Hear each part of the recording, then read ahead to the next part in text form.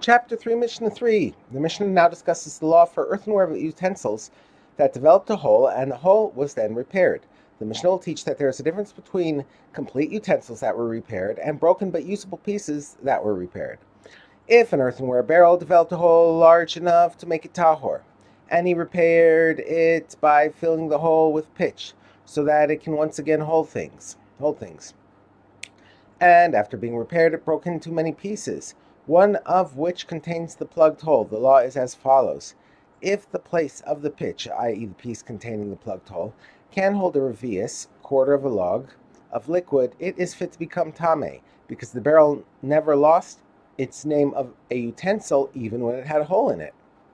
For this reason, when the hole was plugged, the barrel was once again considered a complete barrel.